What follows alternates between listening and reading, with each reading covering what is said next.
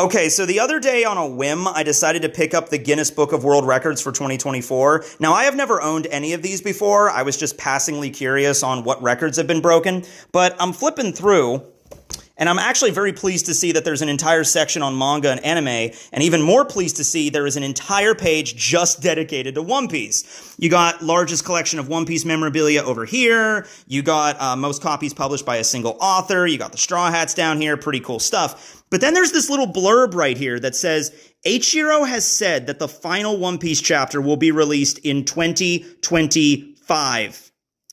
And I'm looking at that, and I'm like, excuse me, Guinness?